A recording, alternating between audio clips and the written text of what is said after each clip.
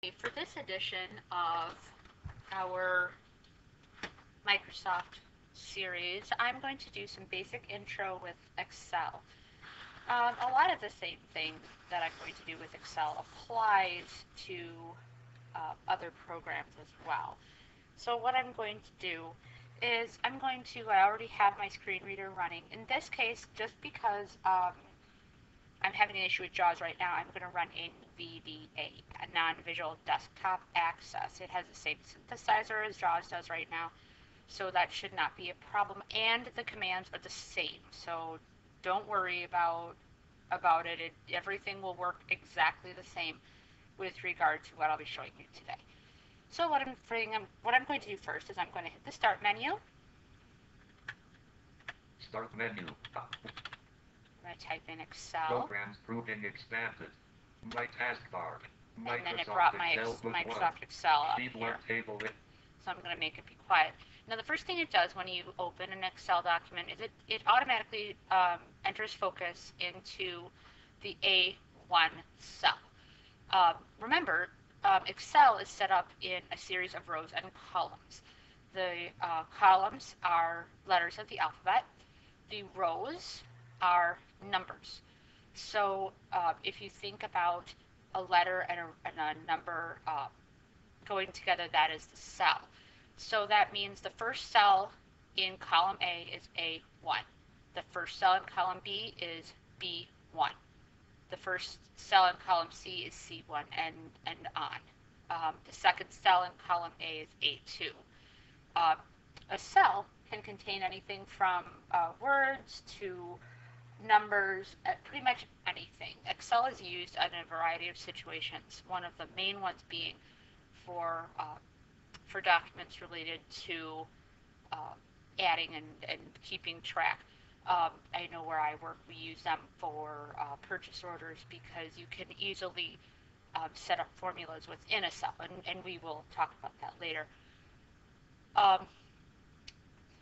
As with other Microsoft programs, if you need to get into the ribbon, you're going to hold down the Alt key and with a letter. So I'm going to do an Alt+F. File menu. Save Alt+F. Now, what happens is the file menu happens to also be known as the backstage view in Excel 2010. The backstage view controls things such as it has save is the first listed item. Save as Alt. Save F. as. Open Alt. F. Open. Close Alt. Info tab selected. Press F1 for more help. And I'm not going to go over the info tab at all. Recent tab selected. Press F1 for more help. New tab selected. Press F1 for more help. This can open templates, but we're not going to go through templates right now. They are very helpful in some situations, but don't want to hit up those right now. Print tab selected. Print, and that's your standard print tab. Save and send tab selected. Press F1 for more help. And that if you go down another one, you'll have save and send. Help tab selected. Help. Press options. And Alt, the last F, one is the last one below options is exit. I'm just going to take a minute for options really fast. And I'm going to hit enter on options here, and it will bring up a dialog box. Excel options dialog. Okay. Now, Excel options when it brings up the Excel options dialog box, but where you are focused currently is in the navigation pane, which visually is located on the left side. You have a variety of options there. You are automatically focused in the general area. If you wanted to look at the things that are in the general tab, you're going to use your actual tab key to get over to those areas. User interface options proving. Show mini toolbar on selection checkbox. Check show the mini. Enable live preview checkbox. Check show a running preview through. of how a feature affects the document as you hover over different choices. Okay. Alt+L. And we don't need to worry about that obviously so much. But you go through all of these different options down here. I'm just going to tab down for one that I do want to change. Color scheme. Don't worry about screen tip style. When creating new workbooks grouping. Use this font.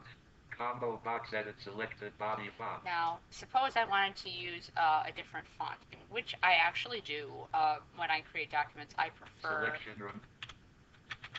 Verdana. Verdana. Selecting verb. Okay, so I've actually got Verdana in there. So I'm going to do a down arrow, or I'm sorry, a tab to get down to, it'll ask me about my font size. Font size. Combo box edit selected 11. I prefer 12. Selection removed. And I've just manually put it Default in there. view for new sheets. Combo box normal view Alt+V. Okay, so normal view, and I don't ever mess with that one. In the next one, it's going to talk about sheets, and I probably should have explained this. When you open a Microsoft Excel document, what you have is a workbook that contains 3 sheets by default. If you want it to, it can contain more sheets or fewer sheets. And that's a concept we will explore at a later time. But right now, just so you know, I have not changed the default. It will have 3 sheets. Include this many sheets. Grouping include this many sheets. Personalize your copy of Microsoft Office grouping. And don't worry about that one so much. But suppose I wanted to get back to my navigation pane and to choose something other than my general. Remember, I'm looking at my general options. So I'm going to go back.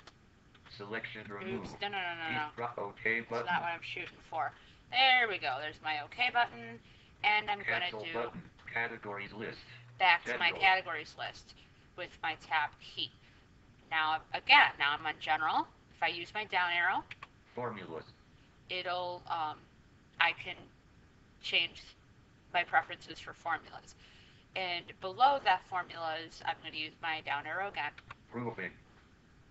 Save. I'm proofing again. I'm save. Language. Advanced. Okay. Things like that. These are Customize ribbon. Customize ribbon. Quick access toolbar. Toolbar? Really? Okay, well, I thought it said toolbar, but what do I know? Okay. And add-ins, not add-ins. Add-ins. Trust Center. And Trust Center.